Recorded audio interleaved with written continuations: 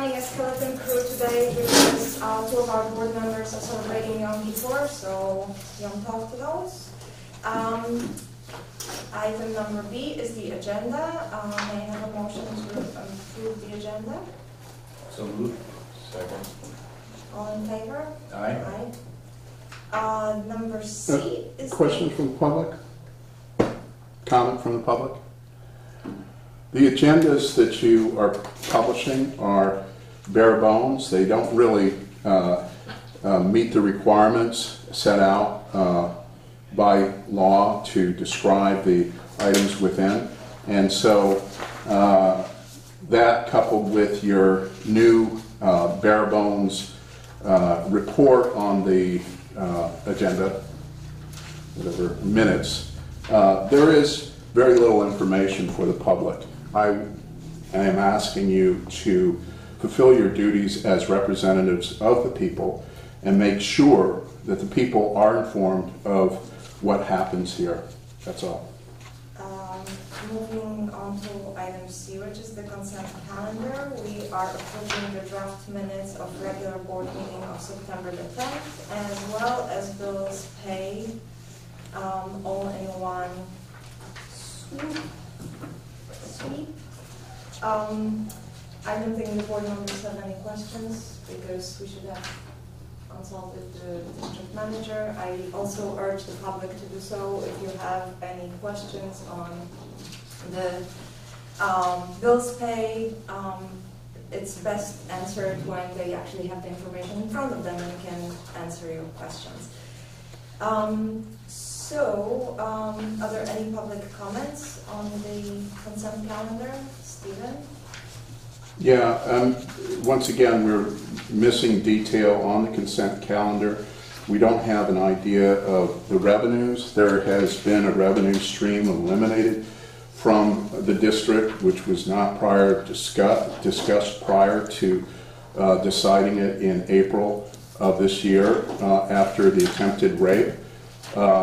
And so we really don't know much about the financial condition unless we have a good idea of what the cash flow is. That means inflows as well as outflows. There are details needed in some of these items. I'm going to skip it for now. Thank you for your opinion, Stephen. May I have a motion to approve? Thank you. Second. Thank you. All in favor? Aye. Item number D is the public comment open time for items not on the agenda. I see new faces and I welcome your presence. Thank you for joining us. If you are here to comment on the JPA, hold your comments until item E1, which is that. Other than that, I'm opening the floor to the public comment, and I see Stephen raising his hand. Go ahead, Stephen. Okay. I'm going to turn around because this is being recorded and I want to talk to the public. I'm here tonight to pursue my rights as a citizen to observe what's going on tonight. We have a police officer in the corner. He's acting professional and what have you, but the reason why he's here is because this board right here is more concerned about conduct in this meeting than they are about the attempted rape that happened not more than 100 yards from here. I think it's an outrage. They're spending money on protection that is not necessary, and they are completely ignoring protection that would be useful, such as video surveillance, enhanced security patrols, that sort of thing.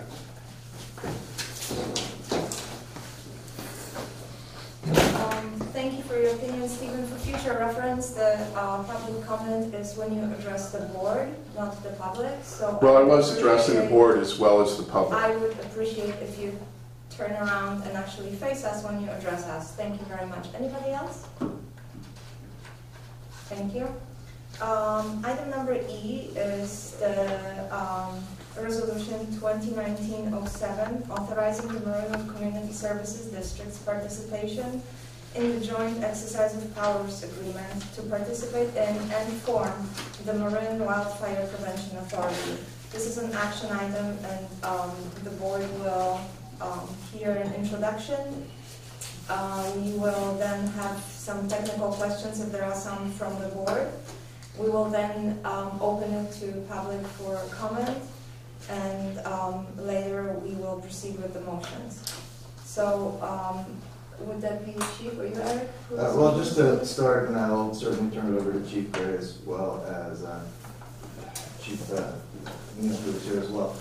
I want to just point out that I did receive a correspondence last evening that I did forward onto the board. Also last evening, I do have copies of it here if anybody would like some.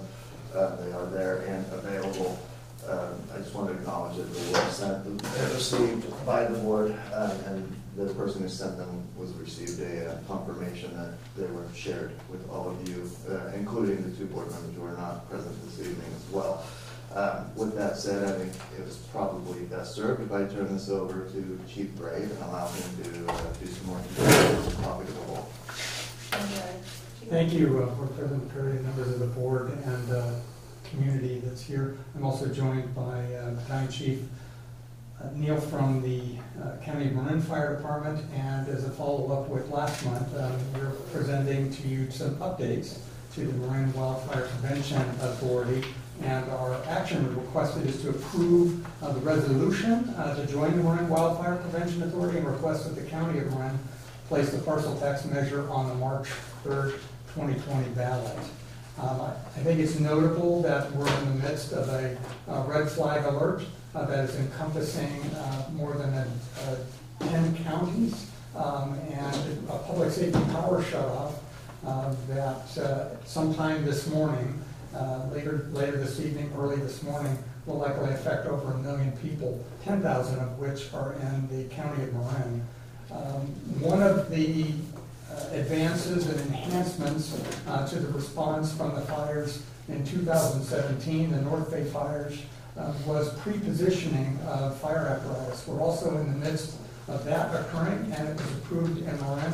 So there are 2 strike teams that are forming up within an hour that will be available within the county, including OES 358 that will be staffed by 3 San Rafael and 1 Marinwood firefighter, along with 9 other engines, in addition to 2 water tenders, and also the availability of additional dispatch personnel for what we expect could be an event. And the purpose of that is to be able to respond quickly with additional resources, which I think is really interesting timing, but it tells you about what we're facing today. Not something individually, but things that are collectively facing Northern California in this case. At the same time, there is a large-scale event going on in Southern California with what they call Santa Ana winds. So we're all in this together. We're continuing to experience the hottest months and days on record, and it's going to take some time to address this. And Marin alone, it's been said that it's taken 135 years to create the vegetation that we have, that has been absence of fire that occurred naturally, to burn that vegetation and allow it to restore itself, along with increased population and suppression activities. It's definitely a long-term investment that I believe strongly we need to address here collectively. The 3 primary goals of the JPA are to get people out alive, protect their home from being destroyed by fire, and create a resilient landscape that will reduce the fire's intensity. 14 years ago, Marin started out on the path of creating a fire plan, and subsequently 3 supporting documents were created: a community wildfire protection plan that we discussed last month, the lessons learned report from the North Bay fires, and then the most recent grand jury report in 2019 that actually called for the creation of a JPA where all the agencies could work together on prevention. We do a fantastic job of responding reactively on an emergency basis, but where we really need to do work is before the fire that's occurred. So over the last year, the fire chiefs and city and town managers have worked to develop the JPA, and they've included over 40 public meetings to gather feedback and input from councils, boards, and varied stakeholders. It should be noted right up front, this is a collaborative effort, and there are compromises. So, not all parties are getting what they receive, but we're confident that it will address the need that is so important. The JPA is being presented to you, we believe, is thoughtful, legally sound, and again, collaboratively developed. I want to cover just some of the changes that have resulted from public input, and Chief Neal is going to walk us through the PowerPoint presentation that we have. We're going to use the handout. But representation from all member agencies on governance and operations levels, which means there are 19 separate agencies. All will be represented both on a governance board and an operational level. There's going to be strong citizen oversight with a requirement for an annual public report, not only on finances, which is typically done, but on work plans. What have you set out to accomplish and what have you actually accomplished? And then return to source funding within geographical areas. So 80% over a 5-year period. And I included a map in the report provided to the board that shows the outline of the 5 areas. But I think, as you know, they mirror our paramedic service area, which includes Marinwood, CSA 13, CSA 19, and the city of San Rafael. That encompasses our overall area, and for the most part, what this return to source funding will guarantee that 80% of all of the revenue derived in that area will be returned directly. And the benefit here is that that's going to occur in each one of the areas. So regardless of jurisdictional boundaries, we're going to see results, and I believe they'll be significant. The length of the measure has been talked about by several of the, not only the agencies, but also stakeholders. So this is something that is, not a capital improvement. There's a maintenance of effort required here. So unlike a building or a bridge or a roadway, it is not a one-time need. It's ongoing. And the other effect, and we're seeing it again over the next several days, and we saw it over the weekend, is climate change is real, and it seems to be increasing at an alarming rate. Some up-to tax language was included, which allows the Board of Supervisors to lower the tax when a maintenance mode is reached. There's 5-year extensive reviews and an opportunity for changes and realignment, and then every 10 years, a public hearing in front of the Board of Supervisors to determine if a repeal or a change should go before the voters. 3 people can place this in front of voters versus a large number of petitions. And sometimes you've seen some modern language that puts measures in place that until repealed by voters. It takes quite a bit to actually do that. A referendum process and a petition, which could be thousands of voters required. This action will take just 3 members of the Board of Supervisors, and it will be reviewed every 10 years. Polling examples that were based on solid, significant statistical experience locally and across the state. So there was good data that went into the evaluation.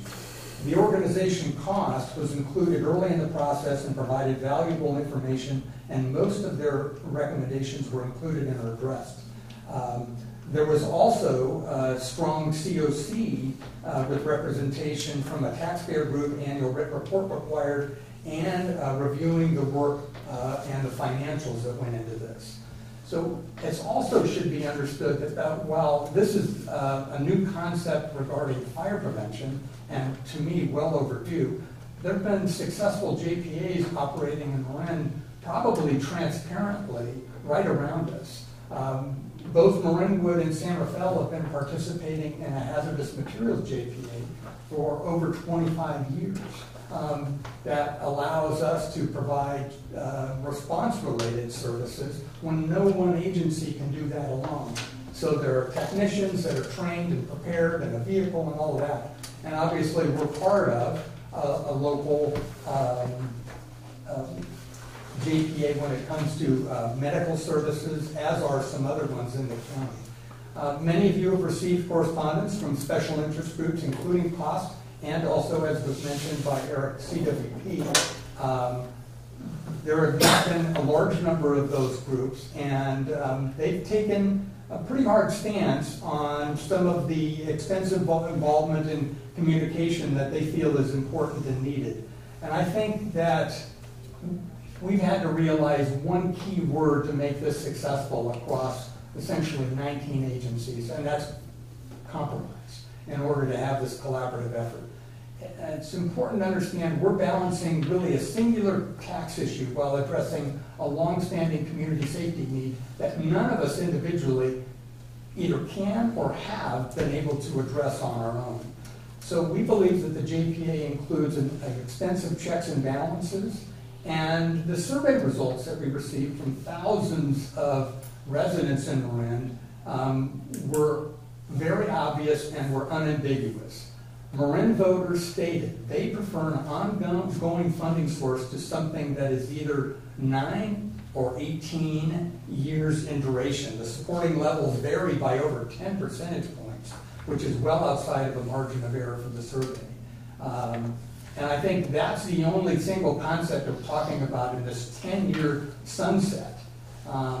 This is well beyond the 10-year plan that it's going to take us. It took more than 135 years to get us into this predicament. It's going to take us more than 10 to resolve it. And I would hope that a single issue has been as represented as CWP and others are talking with all the boards. All of them are receiving the same letters, that we don't allow this to hold up the progress I think that we've made. With the current investment that all of us have in both our lives and our property and the watershed here, it's important to protect it. And I think this effort that's coordinated amongst all agencies is certainly our best opportunity to do that. It should also be noted that many homeowners are being impacted by something we're receiving calls on almost daily, and that's of the loss of their insurance. And we're talking about fire insurance, with either non-renewals or just outright cancellations in the midst of an insurance period. Now, it's something we're working closely with individual residents on, but this effort is just another example that I think in strength in numbers that's going to fortify our ability to really address that. Because what we can do here is obviously very limited. But I think that force multiplier effect of everyone working together consistently towards this effort will have significant outcomes. Chief Neal, why don't we walk through the PowerPoint? Okay. So everyone has a copy of it?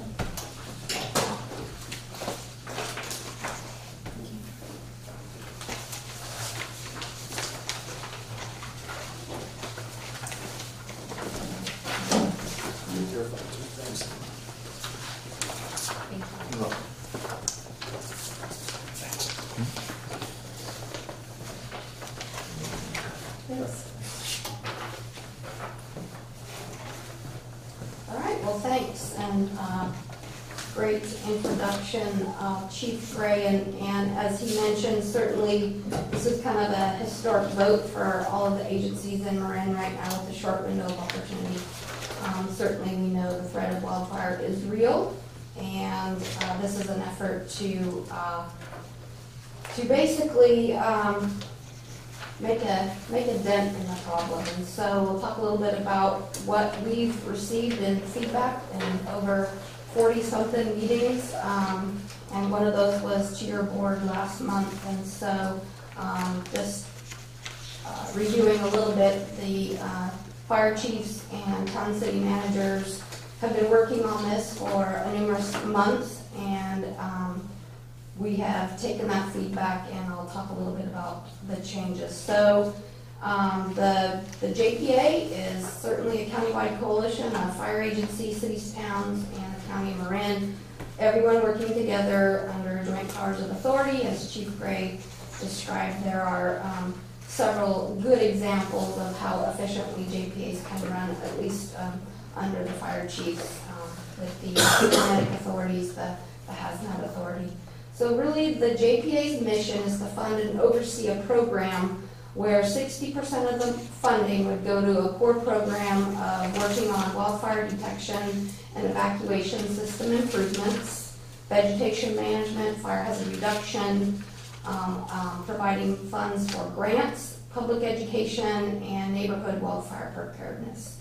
So, and then 20% of the funds would go to funding defensible space and home hardening evaluations, money for seniors and those with access and functional needs who cannot perform their own defensible space. And 20% of the funding would come back to deal with local fire prevention issues. So funds would, 20% of those funds would come back specifically to your CSD to deal with fire prevention issues that you have here in Marinwood. And that's around $65,000, I believe. And so we know that there are many improvements and studies and traffic planning and such that we need to address our evacuation systems, studies to figure out where we have choke points, where we can utilize things like contraflow to help access and egress for emergency responders.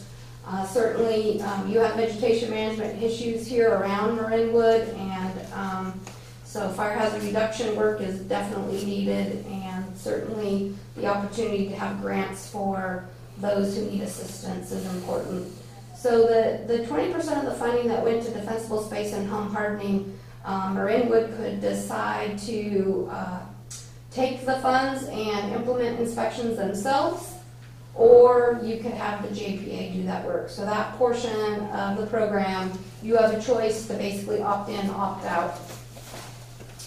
So again, since we were here last, we had just been able to get the video up and going. So there's a website that's got the video. There's lots of background documents that Chief Gray spoke about, the Community Wildfire Protection Plan, the Grand Jury Report, the Lessons Learned Report from the North Bay Fire, as well as frequently asked questions, a variety of information.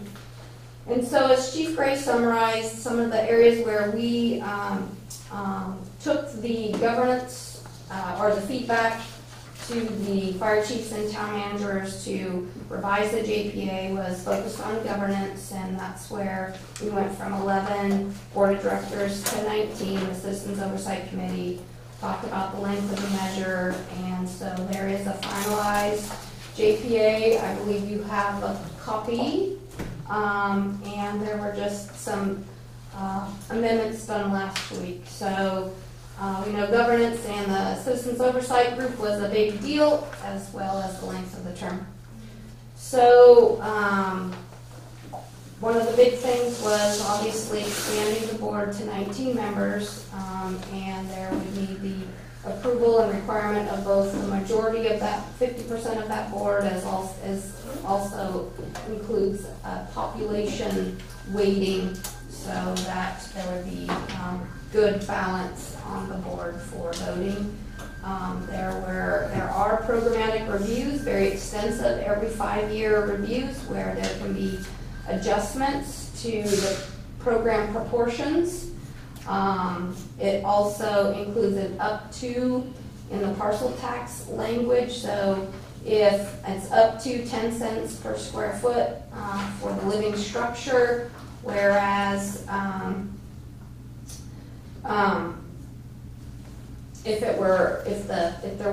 if you didn't need all of those funds, they could adjust down the square footage tax, so it could be less.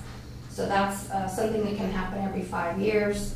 We talked about the Citizens Oversight Committee, 9 members from 5 of the zones. They'd be members of the taxpayer group, environmental group, fire prevention, nonpartisan civic organizations. They would self-identify to the board and be put together on the COC. And then, as Chief Gray mentioned, every 10 years there would be a public hearing that would go in front of the Board of Supervisors if there was a need to change or repeal the parcel tax. That can be done fairly easy, whereas getting a lot of petitions to do that would be difficult. Okay, so the structure is a board of directors of 19 people. I am on the diagram slide here. 19 folks made up of electeds, and there would also be an operations and budget staff that would also be made, the 19 folks from those same zones and agencies, and then a technical advisory committee with, could be as many as 19 people as well. And that's where we see where there would be a lot of work by that group and kind of digging into the weeds of some of the project proposals. They would assist with some of the prioritization of projects by zone.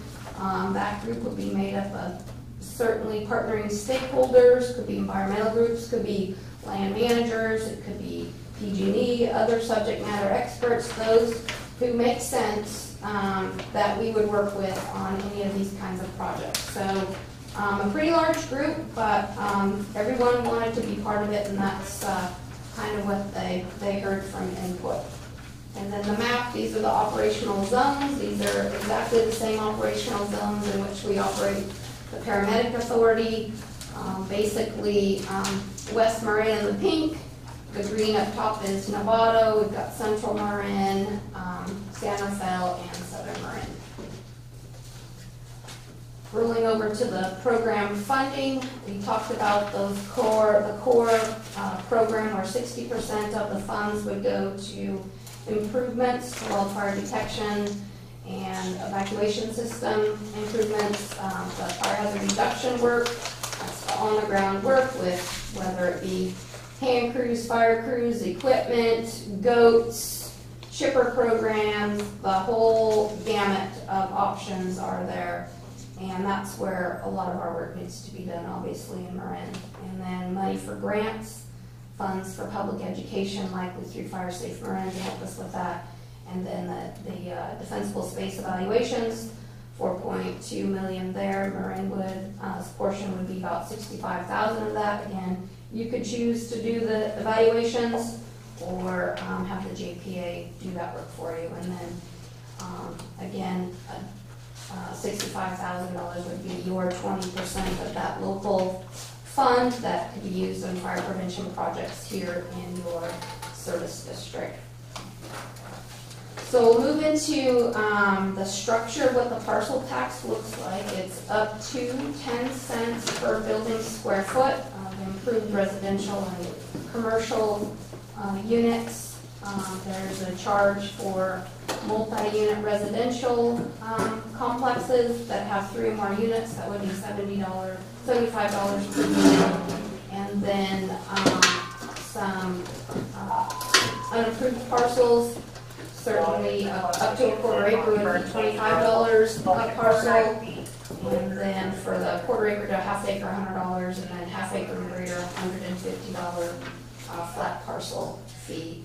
And then exemptions, the standard exemptions for senior low-income folks, as well as exemptions for churches and other typical tax exemption items, and then the inflation rate adjustment based on the Bay Area CPI.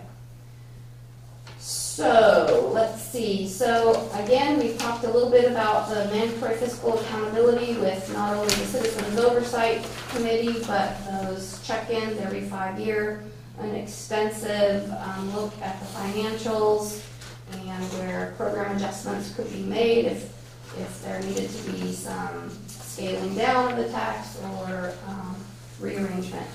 And then certainly reporting of the financials, and there would certainly be a prioritized annual work plan and budget that would be very public.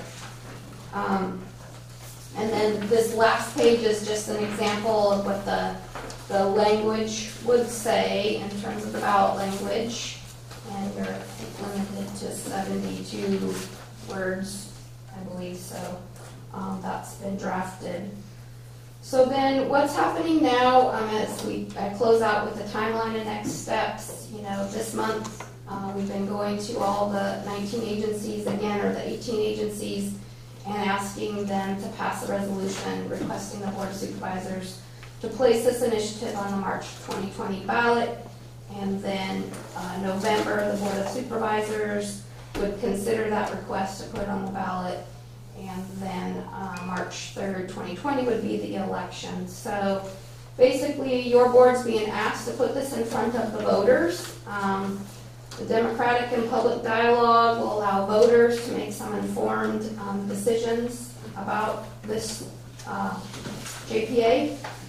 Certainly, as Chief Gray mentioned, our current investments cannot bring our communities in Marin to a safe place where our fire chiefs feel comfortable. That's why they're here, that's why they're doing this, and we are getting a ton of requests. The public is demanding that we do more to protect them, and so this is that.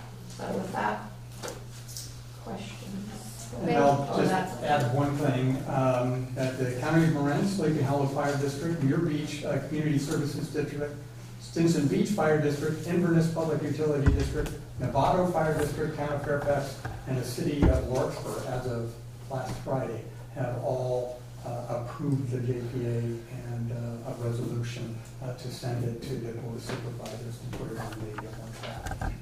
As amended. As amended. Yes. Thank you very much, Chiefs, for your presentation. At this point, we'll take technical follow-up questions from the board. Jeff, would you like to start? I'd be happy to. Okay. Thank you once again for your presentation.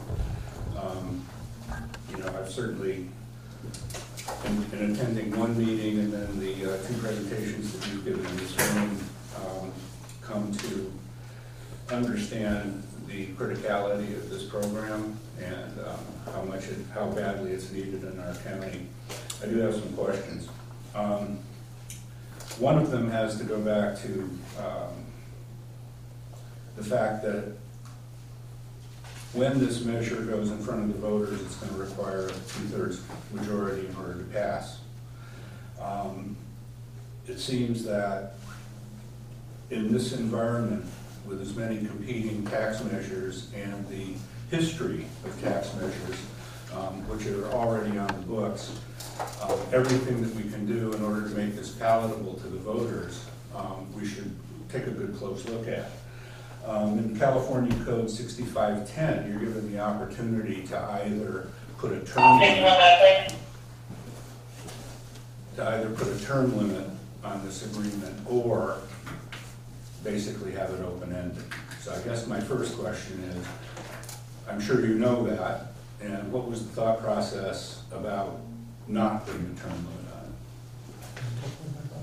So some of the polling represented a 8 and a 19-year term, and the polling results, there was, I believe, almost 10 percentage points difference between an 8, 19, and until repealed by voters. So some of the discussions that the group had, they're really looking at the polling results and the supporting comments, and so they stuck with until repealed by voters because the 8 and the 19 didn't have enough to pass the measure when the timeframes were set there. Okay. And there was like a 10% increase in the difference. Okay. 10 percentage points. I see. I'm still not the greatest person on the polling results, but maybe Chief Gray can add on to that. That's accurate. It polled much higher, and actually it didn't pass at lower levels. So I think the public and what was taken by the pollster was the only effective way to do this was an ongoing effort and ongoing task. I see. Okay. I want to make sure I understand what you said earlier. I think what I read, and please correct me if I'm wrong, that in order to repeal this at some point in time, you would require only 3 board of supervisors. Correct. Okay. Yeah. And instead of thousands of signatures to get something put on the ballot. Correct. Is that what you're saying? Okay. I see. Okay. Again, my point is simply, what can we do to make sure that if this does go on the ballot, that it has a good chance of passing. And I think, you know, honestly, a number of government agencies and even non-governmental agencies who give themselves raises every once in a while or add fees, there is a voter sensitivity to perpetuity and some ongoing governmental or quasi-governmental agency who can tax them. So, okay. Let's see. Would it be true that the vast majority of the expenditures in this program are going to be payroll related, i.e. human resource related? Is there going to be an enormous amount of capital or infrastructure expenditures? How does that shake out? So I believe the administrative cost maximum is 10%. And there would be no pensions, there would be the opportunity for the JPA to hire part-time people or contract for services. They could come to San Rafael and go, can you provide an HR person or a financial auditor, and they'll pay for it, but there would More be as no... a contractor as opposed to an employee of the That's authority? Correct. Yeah. That's correct. Okay, understood. Thank you for clarifying about pensions. No pensions.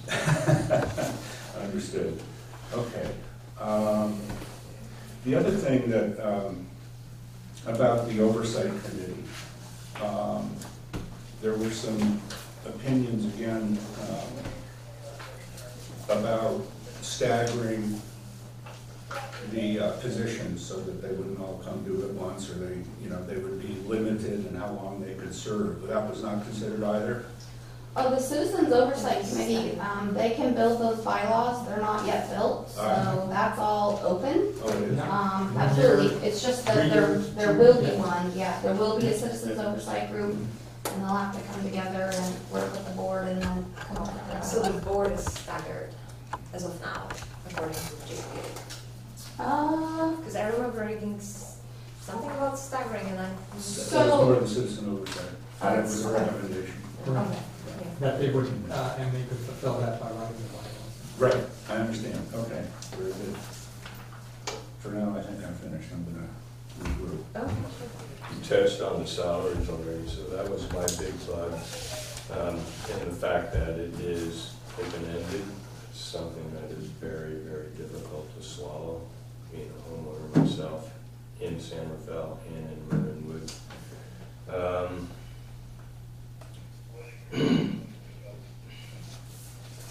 I just have a 10% going to administrative. Is that what I heard? So that's $2 million. That's kind of a lot, isn't it? Well, the work is it's not cheap work. So contracting right now is running, for contracting just to reduce vegetation along 1 mile of road in Marin for evacuation route clearance is running about $55,000 a mile. The work's not cheap, and a lot of it would be contracted. As well as, use of equipment, contracting equipment, buying equipment, whatever is needed. I think for the first couple years, we have one heck of a lot of miles of road to clear back the vegetation on our primary and secondary evacuation routes. So we figure a lot of it's going to be contracted. Is that part of the program? That's part of the core program. 60%? Yeah, yeah. And I think that in addition to the fiduciary responsibility, we need to do this in an efficient and effective manner. So I think it'll be fully transparent. So the better we can reduce costs and minimize any overhead, that's exactly what we're going to do. We're interested in results here and improving the safety to the community. Right. The $65,000 that's coming back to Marinwood, Or local, part of local, the defensible space evaluation, that's what you were talking about? So there's two parts to Out of that. that 4.2 million, our portion gets 65,000. Yeah, for the local, Right. the money that could come back to Marinwood would be 65,000 approximately. And that's and Two separate things. Director Shea, yeah, they're two separate things. So defensible space evaluations are going to happen. We're going to have field crews that we'll be able to put in place that we currently do not have at all. We'll be able to put those in place, but this 20% factor, or that 65,000 in Marinwood's case, would be discretionary. The money would come directly to us to use for projects that we think are critically important within the district. And I might have been confusing when I was talking about the defensible space part of it. Giving us an option of being able to utilize the JPAs and inspection field teams or hire our own. I can tell you from my experience, and several of the agencies have been operating like this, it will be likely far more cost effective and without bringing on any additional employees or liability to utilize the JPA for those services. And better economy of scale. And it's great what we'll be doing, because we'll be sharing the same employees within the CSAs and San Rafael. So essentially you're going to have, and again, fires in these circumstances don't know boundaries, so we'll be having the ability to work literally across the street from each other, and having that same person being able to coordinate the inspection activity versus having one person from one agency doing that across the street and one doing the other side of the street, maybe or maybe not. Right, my only thinking is that 65,000, Marinwood as a district, we aren't spending anywhere near that for fire prevention and things like that, because it's just not We don't have it. Yeah. But we also are concerned about the open space. Well, up in the hills, Queenstone especially, that fire road's been groomed the best in 25 years since I've been around. The new It's project, the best. Yeah. But there's still piles and piles and piles of fuel up there that is just sitting around, and it's been up there for years. I mean, trees that are down, just cut up into piles, set aside, never been cleared out or burned during the winter like we used to do. A great project. It's a great project, and we've got a plan for it. Okay. Well, no, I was just wondering, because the 65,000 won't go very far trying to get rid of everything up there. No, and that's where that force That's multiplier. every year. That's again, you have that every year, but the additional effort and what's the category of the 60%. That's a category that we're not talking about. Okay. That's where that kind of work is Yeah, actually absolutely. going to occur with fire and fuels crews working in that area Right. to mobilize that. Yeah. Thank you. You bet. So a couple of follow-up questions from me. The first one is just to clarify for myself more probably than everybody else. There are three separate buckets. One is the 60%, the biggest one. That will be the bulk of money that will be spent on vegetation management predominantly and other projects. The second bucket will be the 20% of the funding dedicated to defensible space and home hardening evaluations and senior grants, and that's the part where we could opt in or opt out as a district to participate in the JPA. Then there is a third bucket of 20%, which would be dedicated to the local projects. And I'm assuming that would assume our decision making, our leadership on what it is, but also us contracting out for the execution. And okay, so that I'm super clear now on, thank you. The next one is none of the directors on the board or committee members, etc., would be compensated, would they? Well, it's not written into the JPA, but other JPAs do pay compensation for, I understand that they do. I believe you guys can discuss that as the board of directors can make that determination when the board comes together and establishes. So it is up to the JPA's board to determine their compensation? I think it could be a discussion item. I'm not sure. Such as a meeting stipend? Yeah. Is that basically what you're saying? Yeah. Just limited to that. Well, we are operating. Yeah. our That's a good paychecks thought. are really fat. We got a 10% raise last year. There are also other smaller Nothing districts like in the that. same situation, like your beach and, And Yeah, just they function one- like Marinwood, Yeah. right? So overall, I think that, this is a tremendous opportunity for us to be part of a joint effort that gives us access to tools, equipment, expertise that we would never be able to afford as a district.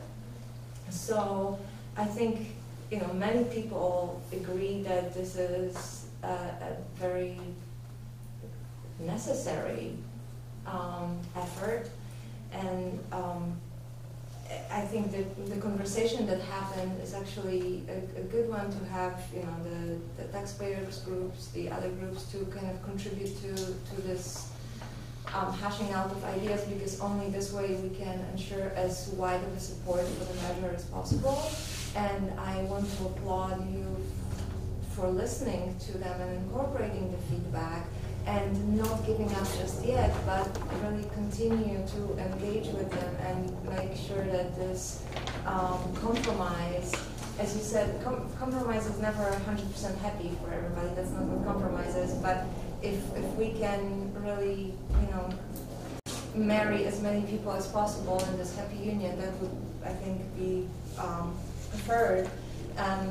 For me, what didn't really make sense was the Citizens Oversight Committee, the fact that they would be appointed by the board members. not appointed, they would self-identify to the board, so from those zones, so they'll know who wants to participate. And then, But somebody would have to appoint them. If there are 5 different people who are running from Marinwood, then who would be the deciding? I would guess that you would get some input from your CSD board as to. So it would be actually filtered through each agency, and then each agency would appoint one member. But that's the board, that's not the citizens committee. So I don't think all the details are laid out, like bylaws of elections or any of that kind of. I think that's all still open about how. I just know that they're supposed to be self-identified from those zones. Hey, I want to be on the citizens oversight group, and if you have 5 or 6 of them, you can only have one from each zone, or I'm not sure how exactly they're. Yeah, it's laid out in section 8 of the agreement. Right, that's So, where I'm actually referring Yeah, to. the 5 participants from the 5 general geographical areas, and then participant from a taxpayer organization, an environmental organization, Fire Safe Marin, or similar fire organization. Right, but it says in the sentence below, the board of directors shall appoint participants to Citizens Oversight Committee. As set forth below. From those groups and from the 5 zones. So the assumption here is that, for example, a taxpayer organization of Marin County will come to an agreement and appoint one person to be participant on And the I think, JPA. and I think ultimately we weren't trying to name just one specific, be Right, broad right. enough so that then the Board of Governors could decide who would represent that. And it was likely to probably be rotational as well, so depending on. Again, I think it should be made clearer to the voters that the Citizens Oversight Committee does not report to the Board of Directors. That Right, it is should really stand alone. Right, it's an oversight Yeah, committee that's that's how it's shown independent. in the, at least in the. Well, I mean, from the text only, I got the impression that it was the Board of Directors, Citizen Oversight Committee, and other committees. The graphic shows it equal. Oh, no, it's dotted. It's a dotted line. Right, Yeah. but, so I'm just, Yeah. right, and the word oversight, to me, being English second language person, implies that someone oversees the board, so therefore the oversight committee is actually more of a higher office, or maybe more Independent. independent, thank you. Independent. Yeah. Well, and because they can create subcommittees that actually monitor the board of directors, you know, the governing board and everything associated with that. So that's, but at some point, yeah, that was really my biggest beef with the write-up.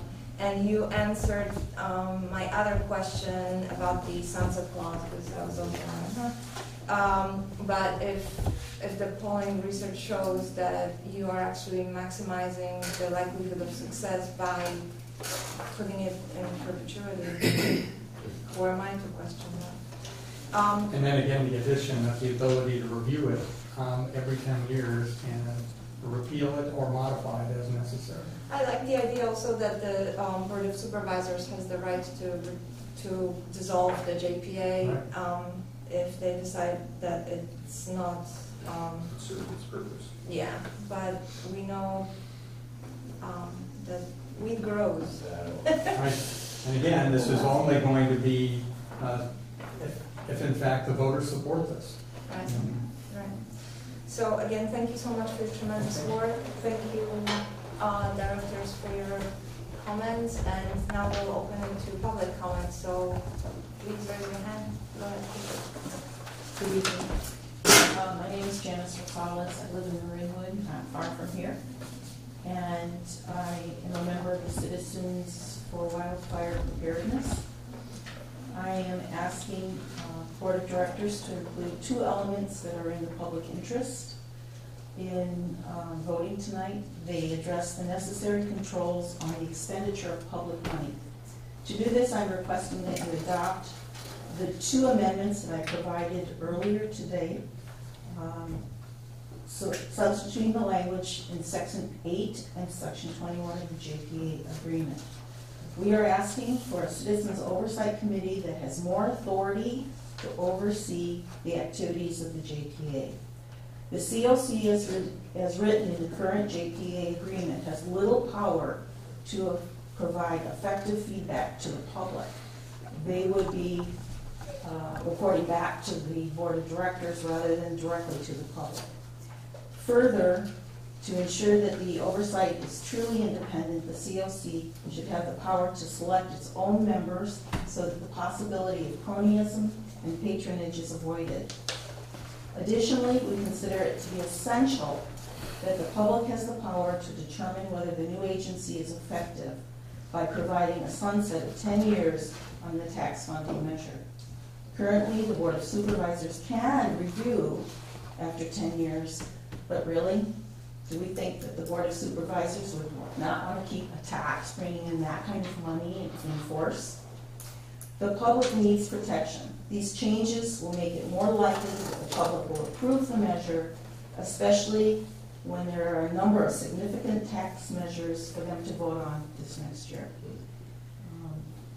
I do support, and our committee supports, the formation of the JPA. We've spent many hours as well studying it and studying fire. And I do thank the firemen and police in our county for their service. I know there have been many compromises, and I am coming to you representing the Citizens for Wildfire Preparedness with their comments I've made. Thank you. Thank you very much. Anyone else? My name is Robin Garrity. I live in Marinwood, and I have 2 points that I just would like to address. The idea that it needs an end date, well, that's uncomfortable to all of us. Nobody mows the lawn just once, and it's taken care of. The hills are going to grow. It's not going to stop. It's going to take forever to catch up, from what I understand and what I've read. It's not a 4-year or 6-year fix. It's not a 10-year fix. We're here. We've lived here. I've lived here 25 years, so we've lived here a lot longer, and it's not going to change. If the Board of Supervisors, or if you put that limit on it, it won't pass. The polling numbers are real, but it won't pass. I forgot my other point. Citizens oversight. It's very similar to school bonds and school parcel taxes that are here locally in Dixie School District. And so they are, it's important to have representation. And I think that the efforts that have been put forth, if you've been reading the papers and tracking the progress of this project, they've done a lot to try to make that compromise. Nobody's getting everything they want, at least what I've read. Thank you. Thank you very much for your comment. Yeah, my name's Kevin. I live in Upper Lucas Valley Road on Idleberry, so I'm a homeowner here. And I just wanted to kind of emphasize my support for this. You know, I haven't lost insurance. We haven't had any fires right by the house, luckily. But, you know, we're not very far from Nevada. We're not very far from West Marin. We're not very far from Sleepy Hollow. And if the community as a whole is not getting together and removing these fuels and doing this work, you know, the weather, like it's about to change right now, evidently, and we're going to get the wind. The slightest thing is going to come over our hills and come to our valley as well. So I'm very supportive of this countywide effort, and I hope you guys will vote in favor of it. I feel like the Citizens Oversight Committee and the items that have been added to take a look at this measure every few years to make sure it's heading in the right direction, I think those are good backstops. So just wanted to give my support. Thanks for coming. Stephen? Yeah, first of all, I want to thank Chief Gray and Chief Neal. Chief Gray, I have the utmost respect for him as a fire official. However, my comments are going to be focused, well, I want to focus comments on a couple of things. First of all, with regards to lesson learned of the Santa Rosa fires, I mailed or emailed everybody an article from the LA Times, and they had a very, they were very critical of all the wildfire clearance as if it, wildland clearance as if it's a panacea. What they learned up in Santa Rosa was those fire breaks did not do what they were supposed to do. But so we need to, I still think we need to clear our lands, but we need to go about it intelligently. The other thing is, how many agencies do we have? 17? We literally have 17 chiefs. 17 chiefs and not too many Indians. I believe we should reject this until we have structural change to our county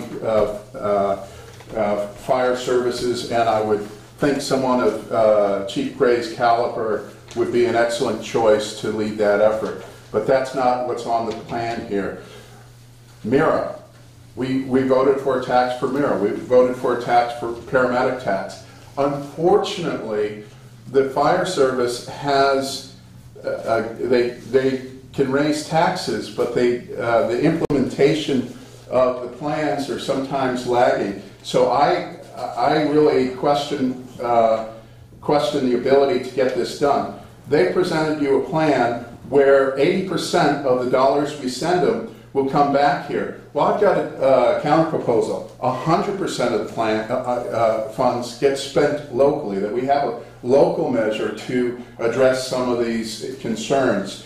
Now, we all know that pensions are a huge issue, and unfortunately it's the public safety employees that are really burdening us, and that's why I say the first thing we need to do is look at the restructuring and deployment of services, as opposed to setting up a new agency, which will be a new fiefdom that basically will lock into place the fiefdoms that already exist.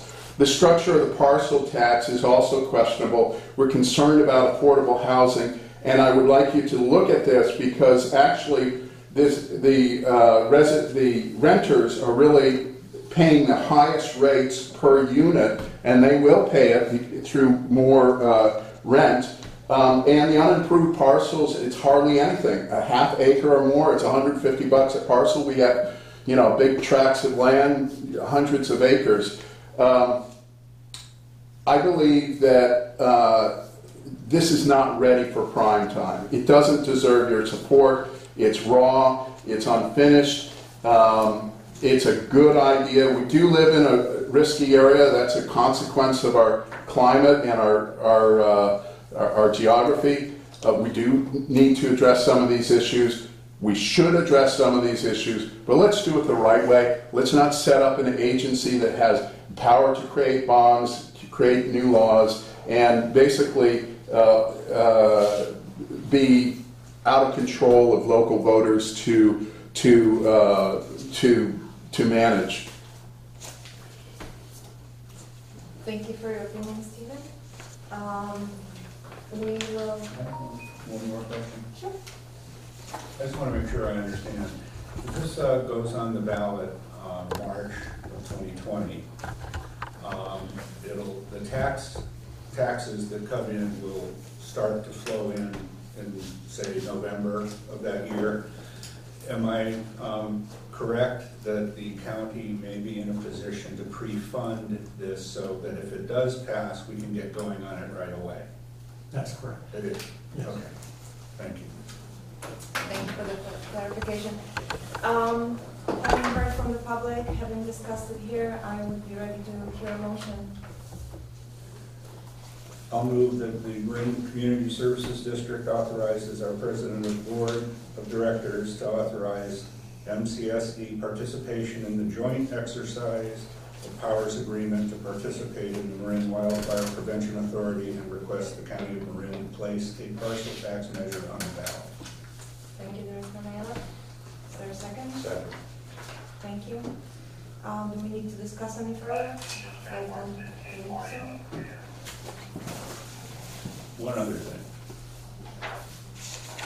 Is there still wiggle room? In other words, if there is there still time for any sort of compromise on this, or is this it? Well, at this point, what's before us, this is it, but let's just say you've got to be open to the possibilities. Yeah. Marinwood is not, we're the tail wagging the dog here. We're not going to change the language, even though some of what has been proposed, I think, has some merit. And I'm just wondering if other organizations are taking a look at that, and there may be something, minor change. I think I'm open to the possibilities. Well, based on the meeting I was in with the CAO and that group is that no more changes. We cannot continue to tinker with it because we're halfway through everybody adopting that as amended. I think by tonight we're halfway through, so that's accurate. And again, a lot of meetings and a lot of feedback. Not everybody got everything they wanted, and the group feels that they have done as much as they can. And I think my point is that this is going to evolve, as will the needs of the programming to ensure safety countywide. So in a larger sense, I think we're at a point in time where we need to move forward. Mm-hmm. We need to the dialogue is great, but we need action, and that's what the community expects, and that's, as your fire chief, what we really need to have in place. Yes, understood. Okay, so this is a time critical thing. And, yes. We need to put up or shut up. I think so. Okay. I think this is a very critical program and something that we should definitely support, irrespective of all the fine tuning that would come over time. I still hope that the necessity of the measure passing will keep the doors open to hear public input.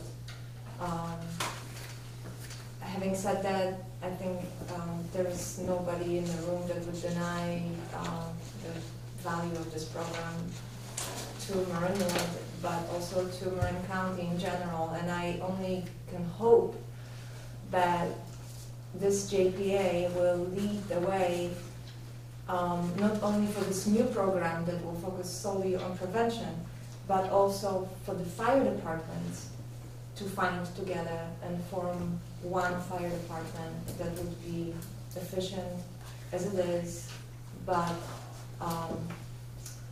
more cost efficient. Yes.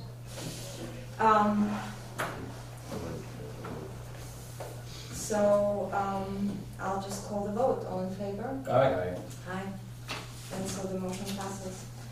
Thank you. Thank you, chiefs, and thank you, everybody from the public. Please come by more often. We need the support and interest.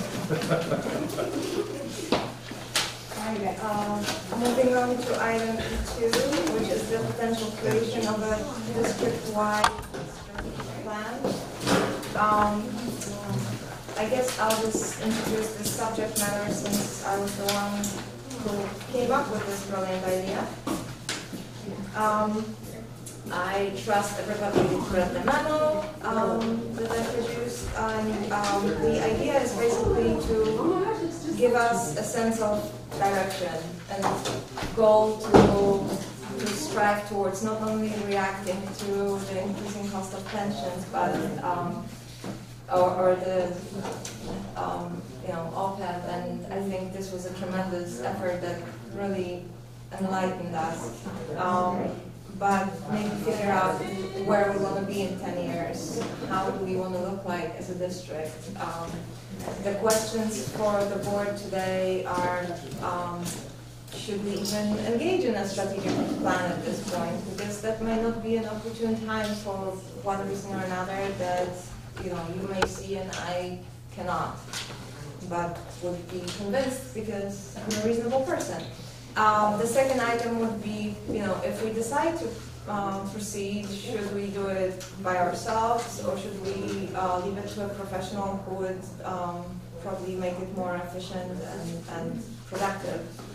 And third was, if we are engaging, should it be 5 years, 10 years of a timeline? What should be the subject matter areas, which were example was given below, and what would be some elements of the process. Again, some of my ideas are contained in the memo, but it's all open for discussion, and one way or the other will not be offended. So, Bill, why don't you start? Okay. I think we are strategically planning currently. We've been doing this for the pensions and the OPEB, and that's the main overriding concerns that we have as a district fiscally.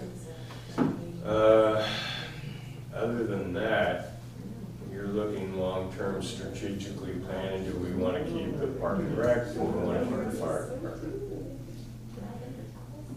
We know the answer to one. We're not sure about the other.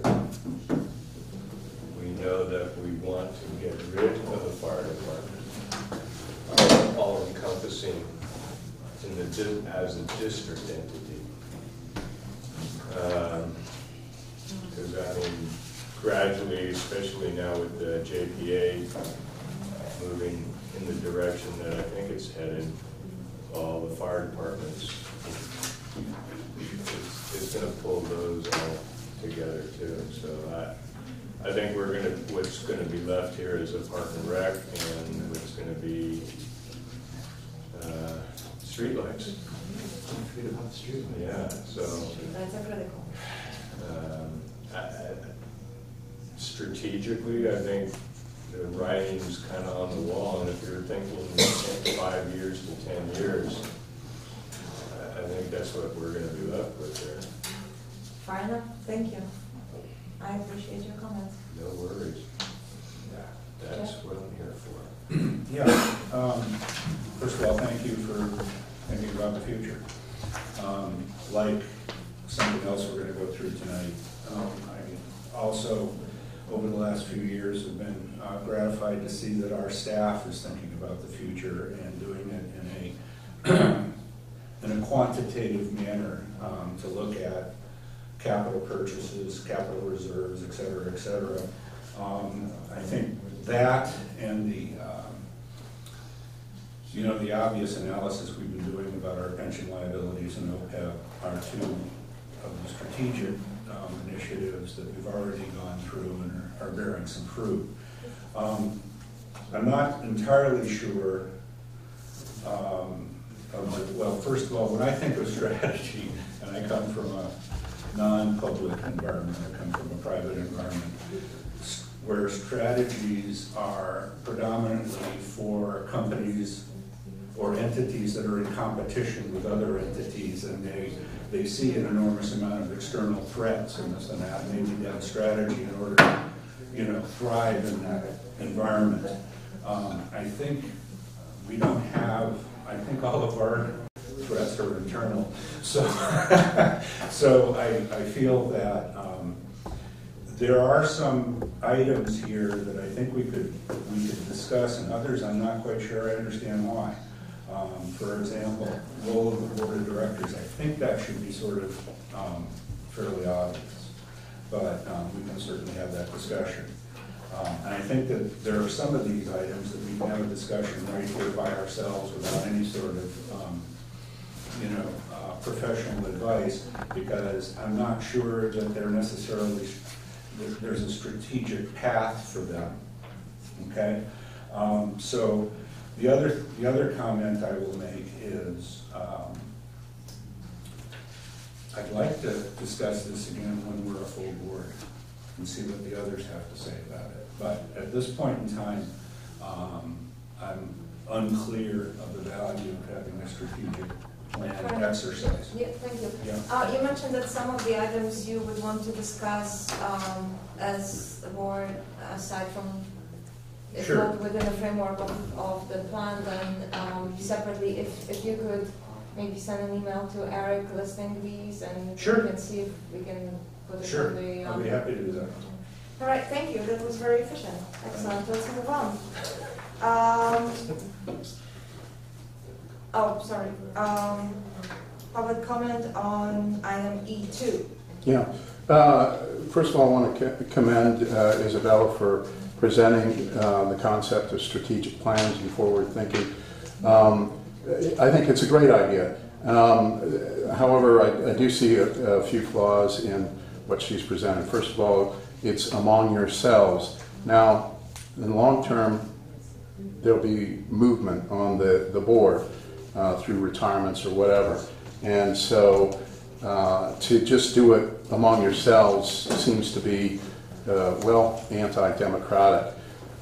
There's a concept, and I think Jeff is a New Englander too, but in New England we had the annual town meeting where such strategic plans are discussed, budgets are gone over, and it's a chance for the board to stand in front of their people they represent to explain their ideas. Also, we have something called elections, which is another good way to articulate those ideas.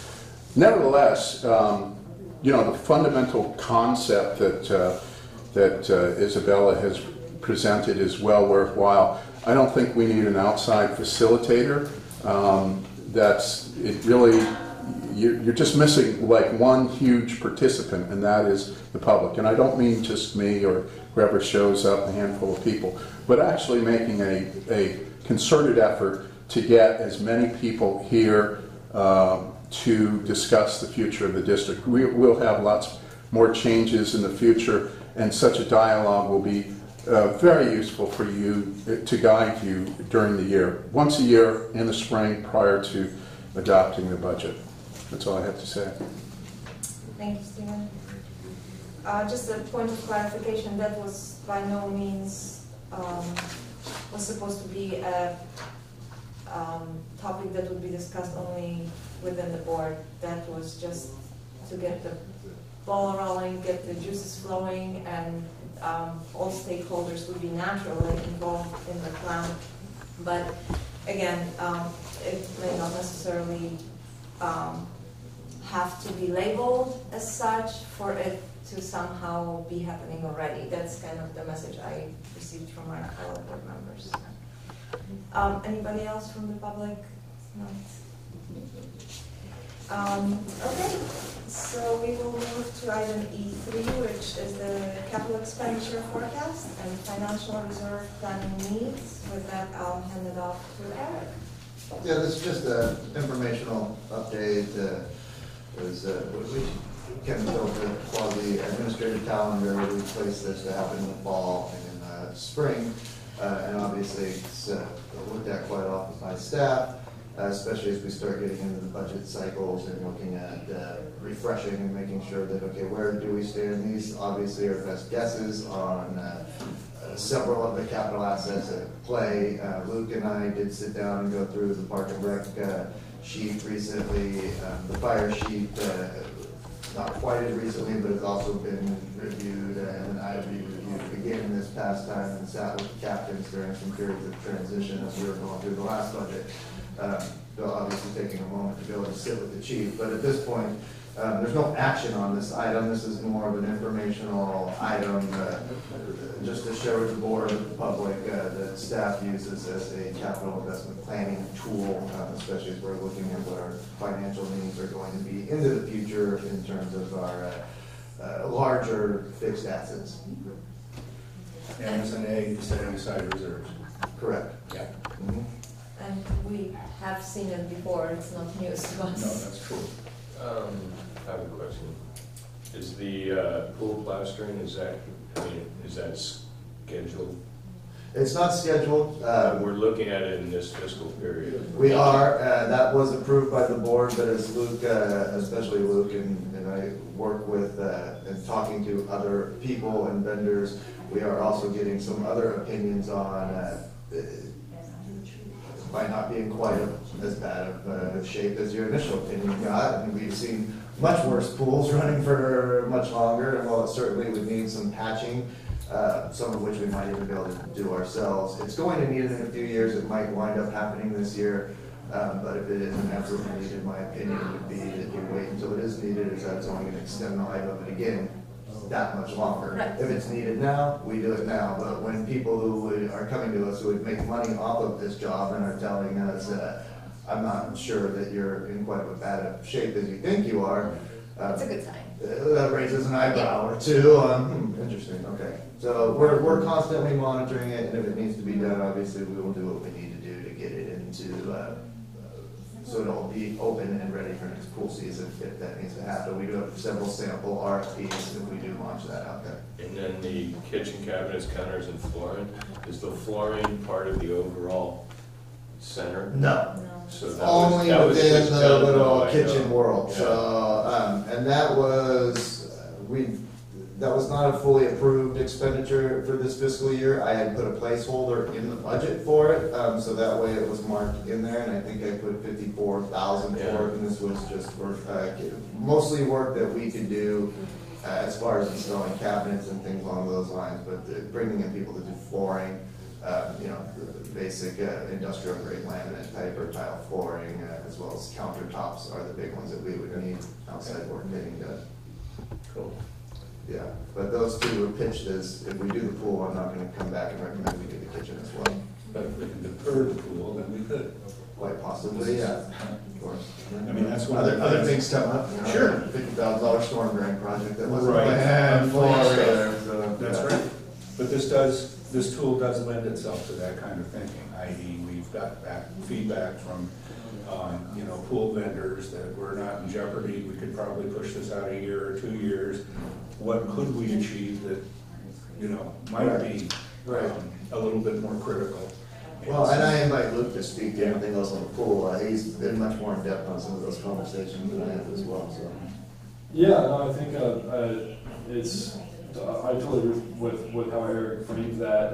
As far as the work we've done, one thing that one of the people that came out and looked at our pool did mention is that there is some work to be done around the pool. It would be much lower expense, but some of the deck work needs to be kind of addressed, some of the cracks and things need to be addressed. But and then we can talk more about what's going on in the equipment room as well, kind of the longevity of some of the gear there. But yeah, I don't know if there's a specific question, but I'm just curious, is there any reason why we still have the Colorado pads in the deck? the only reason we still have the Colorado pads on the deck is that taking them out would leave holes in the deck that we would then have to fill with. Okay, something. but they're not causing any problem in and of themselves? That's a good question. I'm not sure exactly what the what's underneath the pad itself and how what the wiring is and all that. I haven't seen that, but yeah, I'd say if we did address some of the cracks and reseal the sealant around the edge of the pool, we would probably look at what it would take to take those out, fill the holes. Yeah, as I'm well just as- curious. Yeah. Okay, no big deal. Thank you.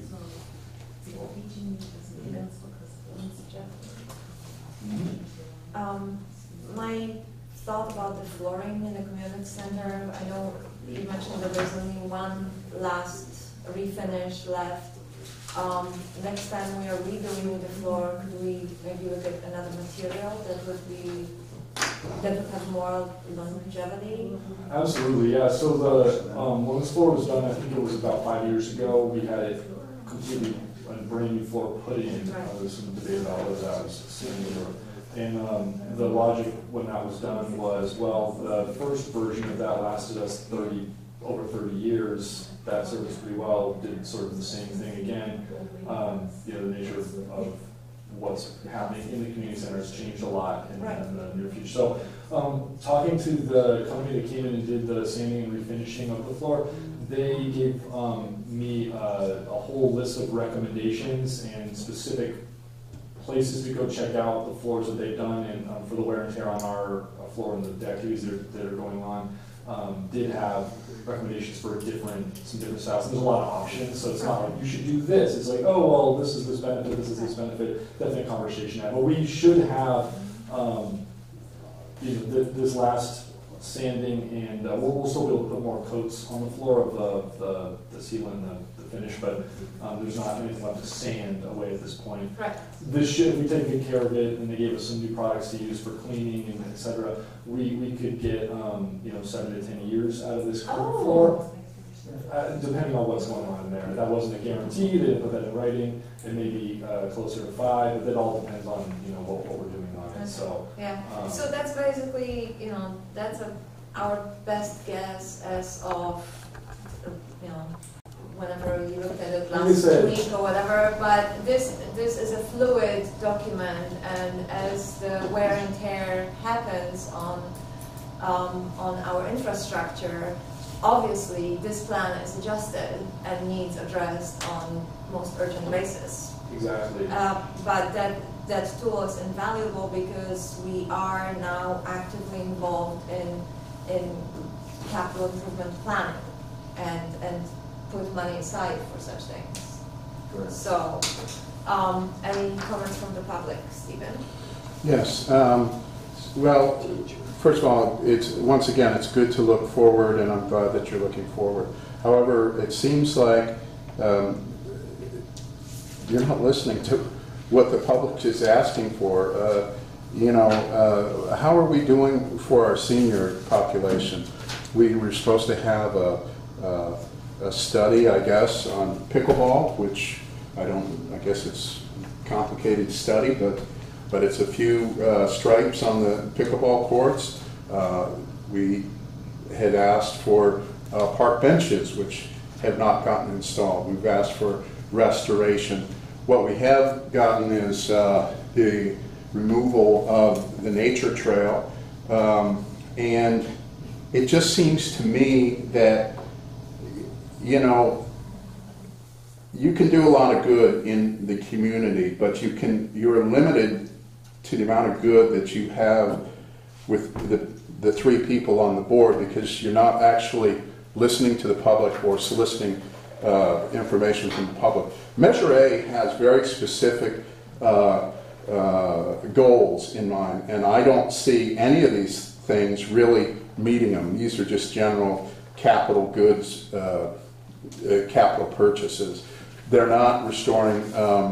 They're not restoring the environment. They're not creating more recreational opportunities. They're not providing more accessibility. Linda, I'll talk about later tonight. She's asked you for a handrail to come into the community. She's concerned about tripping hazards. This is part of what we should be concerned with our Measure A funds. So look forward, but don't forget that you have a public that may have different opinions on this. Lastly, I just want to say one thing about the kitchen remodel. you know, I gave you, there was, I think, Granite Expo, that's what it is, in Emeryville. I got a quote for $12,500. You decided to reject that quote. That was including granite countertops. I encourage you, if you're going to refinish over here, to actually get in the car and get a quote from them, because they're very affordable and a lot of builders use them. And if you're not doing that, well, shame on you, because we could use that extra money for additional things around the park. Thank you, Stephen. That comment will bring us to item 4, which is district manager's report. Eric? Good. Quick update on the storm drain repair project. I'm actually expecting them to start initial work on that tomorrow. Yay! Yeah, just heard from them today, actually this afternoon, saying we're ready to move on. Tomorrow we've got all the approvals that are needed from the county, from the regulatory agencies, and it's a matter of once those came in, we can finalize with the contractor schedule, so he is good to go and get started on it tomorrow. The work itself won't take that long, but then there's a clearing period. I will send out some announcements via next door and Facebook, just letting people know that there'll be work happening in that area, and use caution going through that said they'll be cleaning off the actual areas. We'll be working on our creek bed and everything else. So that is moving forward, which is good. The park maintenance facility project, that is, it's still in the county's hands at this point. We have submitted what we believe is complete. We are simply waiting on final review from DPW for completion of all documents that were requested. We actually wound up submitting quite a bit more than ultimately was required at the end of the day by them. And I don't anticipate them taking any less than the 30 days of they're entitled to a review for completion. That should be this week, because it was submitted back, I think, September 12th or September 11th. But again, as I put in here, to be clear, scope design, nothing has changed in this project from what the board has approved. It's still just a function of a long and drawn-out design review process, which will still be ongoing. All they're doing right now is reviewing for everything we have deemed is complete according to their requests at this point in time. Other items of note, I did send out a social media announcement. I think I sent some information to the board, but as you can see up and down Mark Creek, they're doing all sorts of work. These are ADA and safety improvements to crosswalks. I will say that based on a correspondence that was sent on behalf of the district, we did bring some special attention to the crosswalk that is immediately in front of the community center. I do not know exactly what they are going to do to enhance safety of that, besides some rollouts and some additional signage. But one of the things I do know that they're looking at are options such as like those little flashing lights that hit the ground when pedestrians are crossing. And I just let them know between our firefighters and myself with the front row view from my office window that we have seen far too many close calls right there. So they're paying special attention to that. We also said, hey, as long as you guys are doing stuff, some additional signage of emergency vehicles coming and going from this area would be great. And feel free to cut down every liquid amber tree up and down the street. They did chop down 2 of them actually so far.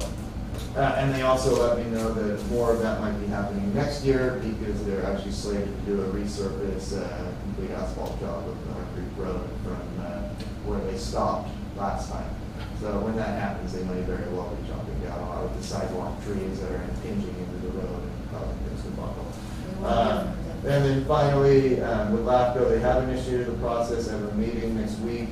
That's going to involve their executive officer as well as members from the city of Santa Fe and the county of Marin. This is just a staff level meeting at this point in time regarding fire services and looking at, tell us every single thing that is remotely possible, from do nothing to form a completely separate agency of everybody and everything in between.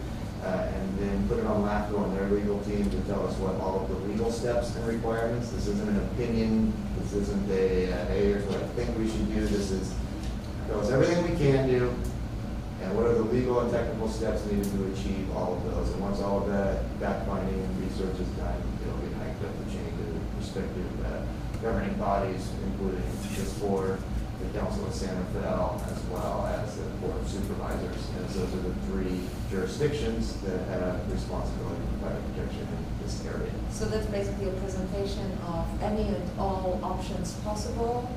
That's the goal. And We haven't had our initial meeting, but that is my understanding of what we are trying to accomplish. throwing with it this. on the wall and seeing what sticks there. Just, Brainstorming is it session. as remotely possible, and what are the legal and technical steps to get it done? That's all there is at this point in time. And then back to the facility replacement project, the County of Marin will be conducting all notice and communications. Correct. Yeah, the design review is a county process. And that's open to the public? Of course. Okay. They'll handle all noticing, all communications, and it is in their hands at this point. The district has done what the district can do and has gone through an extensive process with it. It is a county-led process at this point in time. I apologize to fellow directors for taking first stab at questions. So, Jeff, would you like to?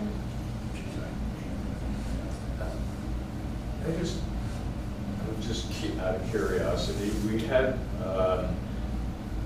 the heavy rains, was that 2 or 3 years ago? And Last year. have we heard anything from FEMA in the last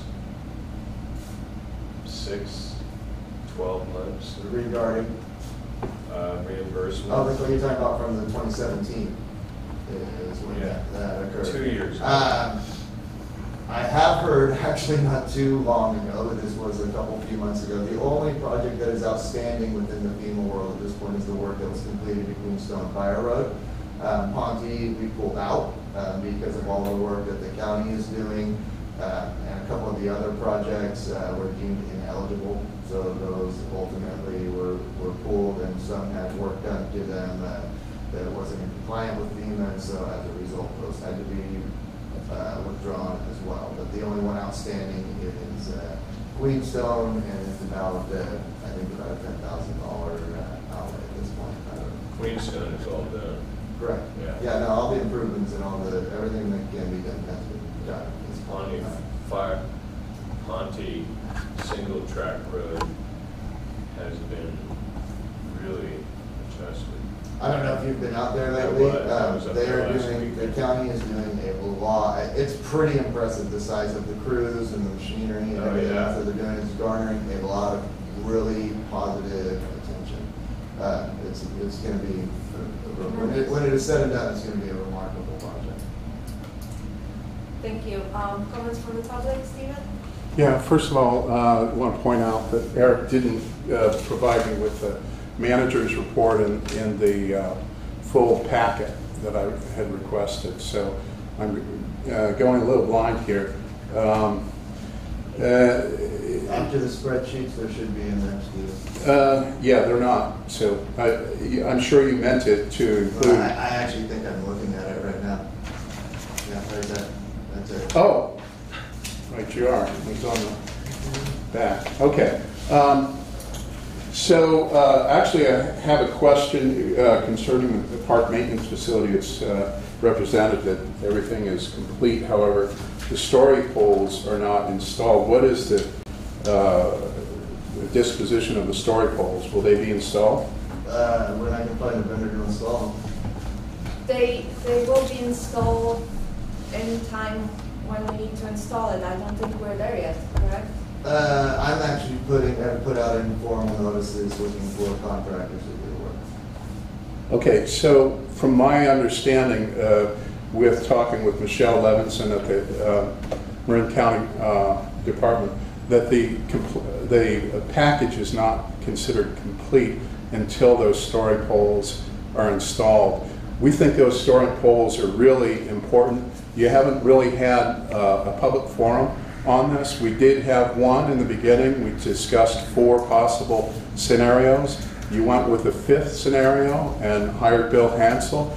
You promised to involve us. You promised to tell us how much it would cost. We haven't had either one of those things. So the public is really blind on this. It's very, it's disturbing that you guys have become more secretive as an agency. And I think you're making a mistake because that project is one of the most expensive, probably the most expensive capital expenditure for the district in many, many years. And so I'd like to see you really do honest outreach. I'm asking you to hold a public forum once those story poles are installed. I'm going to reiterate again, I've actually said this for months at a time, but you actually have a problem with the movement of vehicles is going to be impossible on that site. It's going to require much more space than you think it's going to require, and I can show that to you. I attempted to do that with a model. I can do that again, but you know, a 22-foot vehicle and a 21-foot trailer and big piles of landscaping waste, you're not going to be able to do the basic functions of the landscaping department there. So I've called it a white elephant. I believe it's a white elephant, and unfortunately that will be a very costly adventure for the district, although I'm sure Bill doesn't mind creating a new building. Anyhow, lots to discuss on that. One other thing, and I guess we'll get to this later, but I have not heard any substantive comments or concern about public safety here. We've got outsiders have been identified as the culprits, but we don't know which outsiders. Alcohol is involved in some of the culprits, but we don't actually have any strategies in place, and quite frankly, it's actually appalling. I have a couple daughters. I know a couple of you have a couple daughters. I certainly wouldn't have wanted them to have the experience that poor girl had in April. Fortunately, it wasn't more serious, but it was plenty serious. It was a major felony that occurred here, and you're investing in a police officer to intimidate me into being quiet. I'm not going to be quiet about stuff like this, okay? And I really ask you to invest our resources wisely in security apparatus for the park. Thank you, Stephen. Just so I can rebut your claim to us being secret, all the documentation has been on our website for how many months now? I mean, at least half a year. There's all actually the documentation. there's a link. Are you talking about the shed? Yeah. And there is a link to the county planning page. Okay. On our website where all of the plans have been uploaded and so on. So, just for the record, there is a link on our website to the county's page that has been established solely for the purpose of public information. And the second point you made about the plan to mitigate likelihood of incidences like we had here from happening again, this is actually a work in progress and has been discussed at the Park and Rec Commission meeting, and we will be talking about it, or you can see it in the draft minutes of Park and Rec Commission meeting. So that's also an invalid point. So moving on to. So wait a second. You're not really actually supposed to rebut my points. I would like to rebut what you just said, because you've actually you've distorted the truth there, Isabela. Isabela, you've distorted the truth. I would like Services. opportunity to speak. Area 13. May I have an opportunity to That's speak an action item. to your points? And so we will. Are you going to just simply ignore the fact that a girl was raped here and this district kept it hidden, secret, and all of you knew about this? You've kept it secret from the public. You also point of order. canceled out. You also stopped renting the facility. So our revenue has suffered. Is there going to be someone who is let go because our revenue is down? How much longer will the meeting be going on, you know? How many more items on there?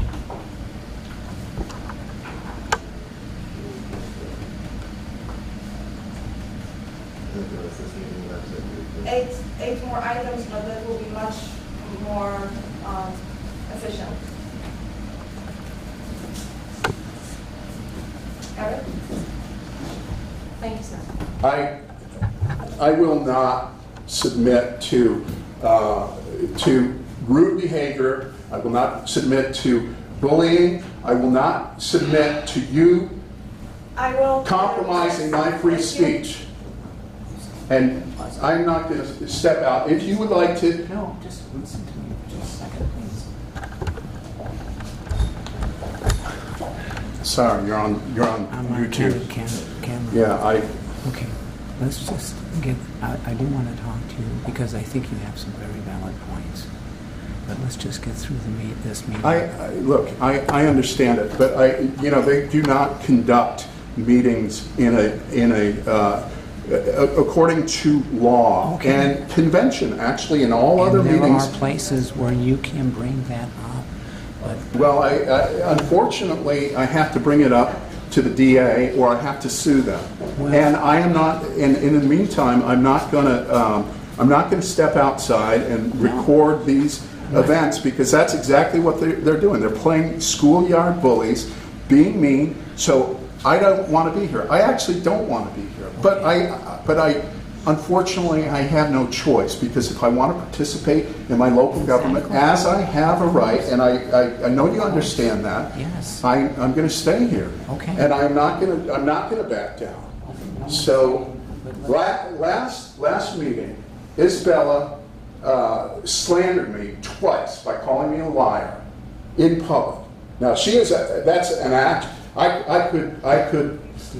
could sue her for that, okay? I don't want to. What I do want is I want us to have civility, and I've asked for that every single time. And so, yeah, my hair on my back is up, and I'm upset, but I will not back down. So if you need to escalate... No one's going to ask us. Okay. All I'm asking is let's get through this so that we can talk about what you can do in the future. Okay, that's fair enough. I appreciate that. If we could just wrap things up for tonight, I think, as soon as possible. We have two approvals that we have to pay attention to. Okay, sure. So since we're all back in the room, we'll resume the meeting, and we are still on item F1, which is the agreement between the County of Marin and the Marinwood Community Services District for fire protection and emergency services to County Service Area 13. The following item would be to the juvenile hall side. Both of these items are an annual action item for the board. Eric, do you want to add anything? I think you pretty well covered it. I will say, again, these are annual renewals. They're based on very set formulas that have been used for many years, and I will say that both agreements were approved by the County Board of Supervisors in their meeting this morning. I will also say I do have one small typo, but it is non-substantive, where there is the date that says 2019 on two areas, where it should say 2020. And I've already talked to the Deputy Chief Administrative Officer, and he wasn't too worried about that either. It's just about getting stuff due. It's pretty obvious what it should be. Excellent. Yeah. Questions from the board? I have no questions, sir. Public comment on item F1? Hearing none. No. May I hear a motion? Motion to approve the agreement between the County of Marin and Marin Community Services District, Fire Protection and Emergency Services to County Service Area 13.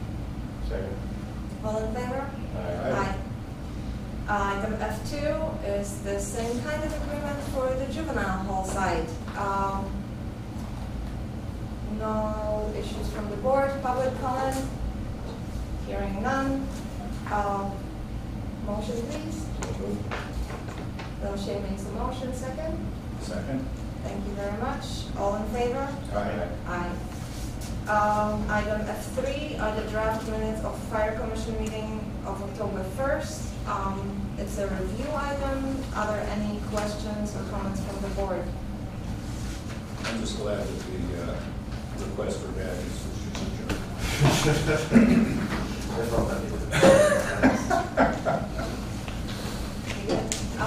Public comment on draft minutes of Fire Commission meetings. Yes. October 1st. Go ahead, Stephen. This is, I'm sorry. Yes, the comment is there's not enough information here.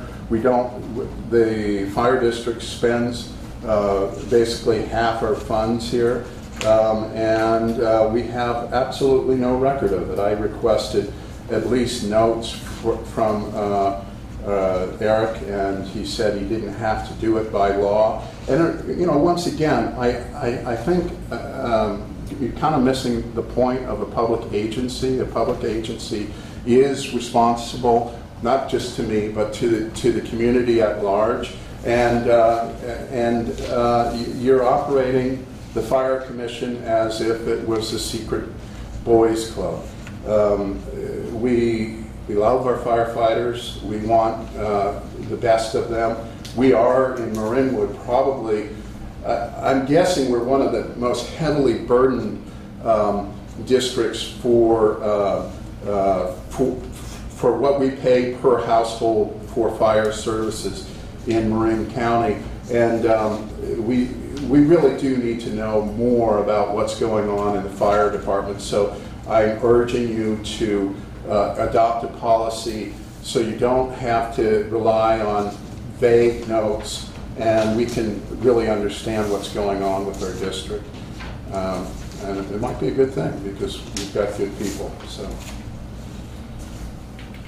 that's it. Okay, and the item F5, the date of next fire commission meeting is November 5th, to which... Oh, so sorry. Thank you. F4 is the chief officer report and activity summary. I apologize, Chief. Thank you very much, members of the board, ladies and gentlemen. Just a couple of items to add to the written report. We did have a well-attended and nice celebration of life for retired Fire Chief Jay Newhouse, who passed away from cancer. Anyway, very, very nice ceremony. Good to see a lot of people. He had a significant impact on creating the volunteer program, which obviously produced hundreds of firefighters over the years. So, and that's a program we continue today. So we're proud of that. We're nice to support his family. I wanted to mention that there's a Red Cross program called Sound the Alarm, and the Red Cross volunteers actually install new 10-year life smoke detectors in homes free of charge, and it's available to the Marinwood community. So we're going to publicize that effort and then get involved with some volunteers to assist the Red Cross to do that locally, as well as having these detectors available from Engine 58. I wanted to mention that.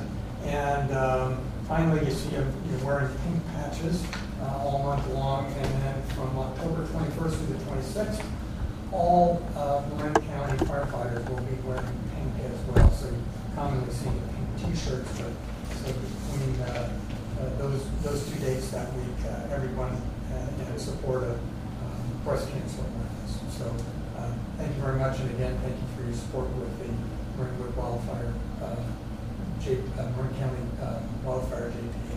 Thank you. Quick question.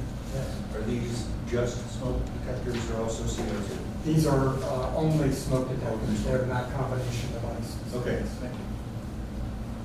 Can I add one thing to his report, if you don't mind? Sure. I'm in no way, shape, or form Chief Officer. He mentioned this firehouse, the Public Safety Foundation Board. I think I mentioned this in a previous meeting. A group of firefighters, Steve Korea, and I know Ryan Brackett, I believe, and Otis Smith had applied for a grant. They did get awarded. It was valued at approximately the number in there, $17,795. They actually were able to use those funds and have purchased 3 new and state-of-the-art thermal imaging cameras, which are very useful for them to have. Point of my bringing this up also is that the local firehouse subs in Nevada will be doing an award recognition on October 23rd. I will send you all information for it. It'll happen during the middle of the day. The 23rd is a Wednesday. I will be attending, obviously, on behalf of the district. And I believe we'll be bringing the engine down for that, and just a little PR more for firehouse subs to say this is what we do with our foundation and all the local firefighters. Cool. So October 23rd at 1:30 p.m. I will send you all information. You should be available. You are obviously welcome. Thanks. Chief, silly thing. Can we just Yes. not? I can't really read it, so you can either leave it out or just like the easy, simple Yes. one. Thank you. Yes, Yeah. thank you. The color version is much Yeah. Public comment on chief officer report. Hearing none.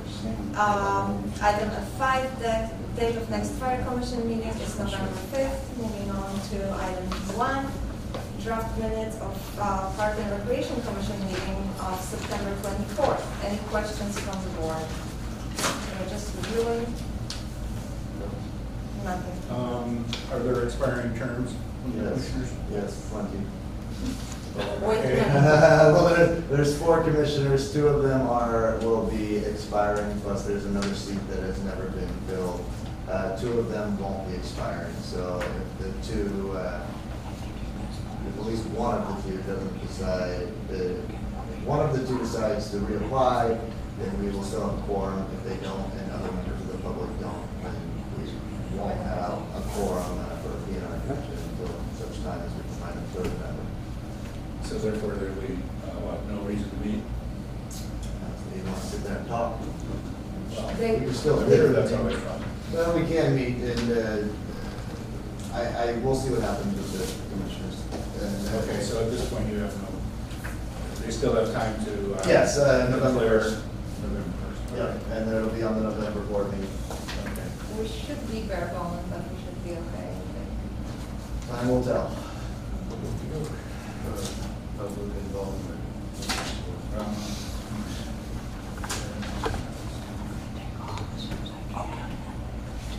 All right. Public comment on draft minutes of Park and Recreation Commission meeting. Is it- Minutes.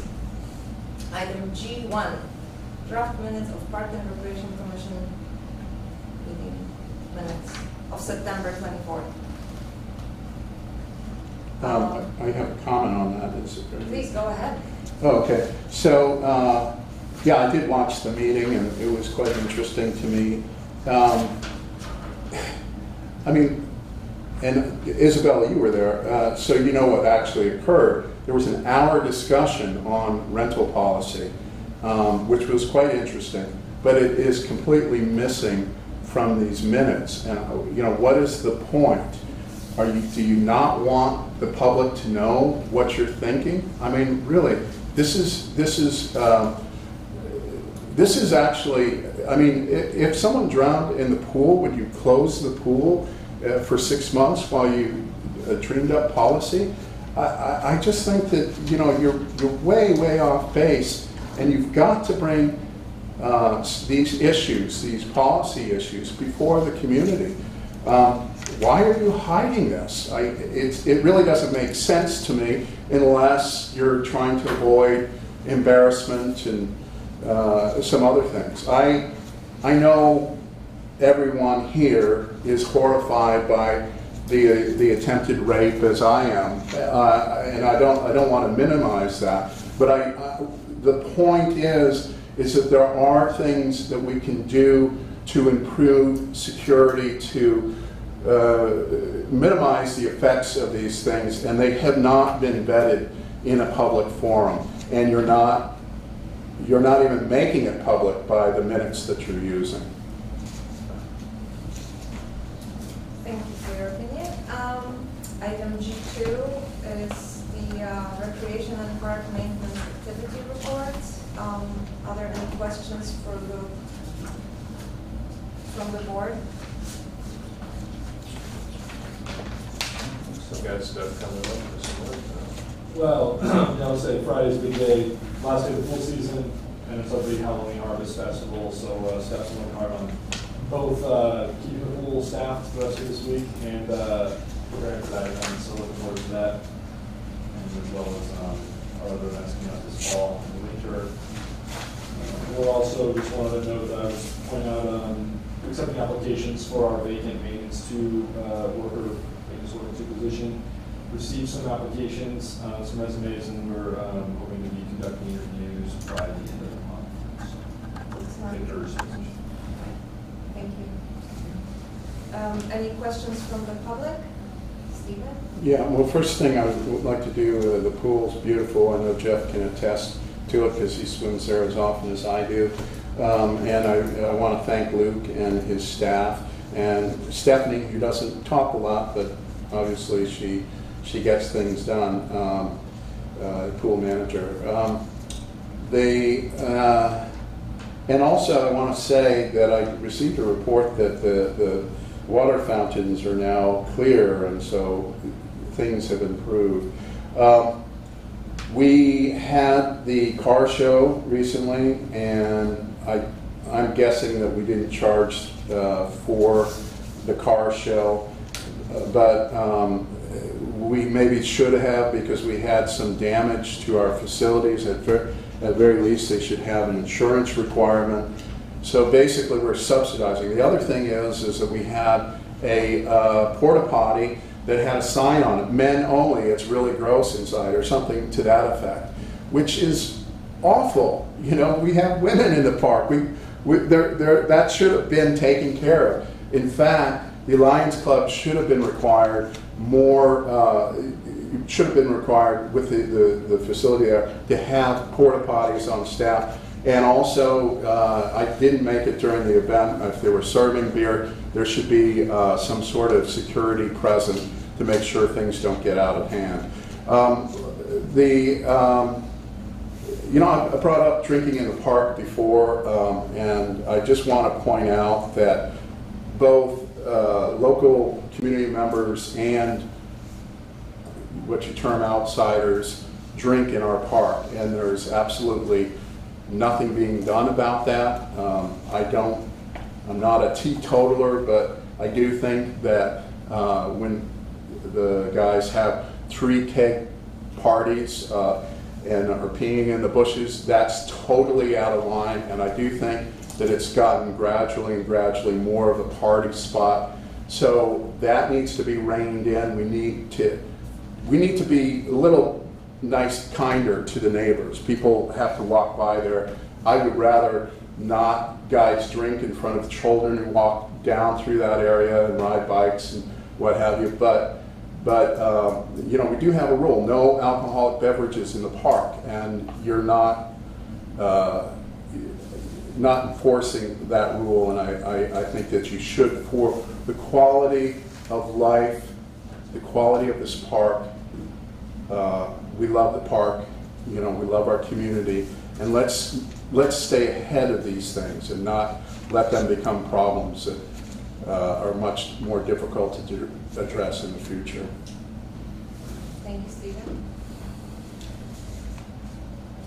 Next Park and Rec Commission meeting takes place on October 22nd, and so we move to item H, which are the board member items of interest and requests for future agenda items. Nothing. I have 2 items. I'd like to thank the fire department for obtaining the equipment grant. That was tremendous and super helpful, and kudos. As well as make an announcement that Leah Green stepped down from her presidency for personal reasons, and as the Vice President, I will try to fill her shoes for the remainder of the year until next President is elected in December. May I have a motion to adjourn? So hang on for a second. I have an opportunity to speak. First of all, are you preventing me from speaking? Well, I understand you wrote that, but I do believe I have, under the law, an opportunity to speak on every item presented. It won't take too long.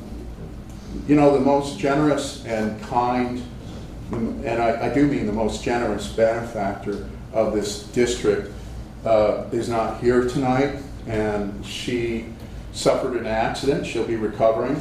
She is in recovery right now. And I think it would be great for the board to muster up the goodwill to send her a note, goodwill, get well note, and that of course is Linda Barnello.